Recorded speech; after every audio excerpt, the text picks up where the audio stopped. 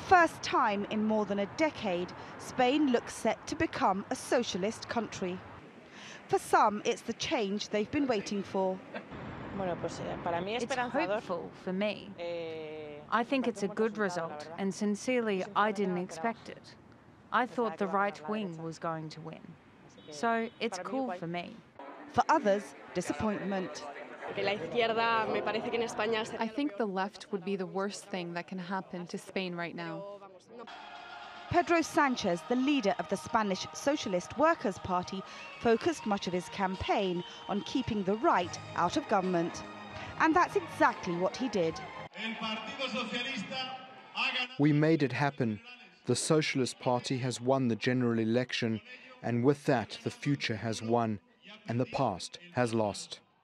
His party gained more seats than it had hoped for and will now have to deliver on promises of social justice, national harmony and political transparency. His task now is to persuade other parties to join him in a coalition. Sanchez now has 3 weeks to form a government. It's likely he'll turn to the other major left-wing party, Unidas Podemos, for support, but it's unlikely he'll bring Catalan separatist MPs on board. The other winner of the night was the far-right party Vox.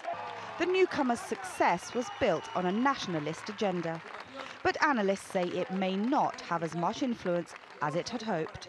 What are we to expect from Vox in Parliament? It's unknown. Their position is difficult. With 10% of votes, it is difficult to survive in this system of parties.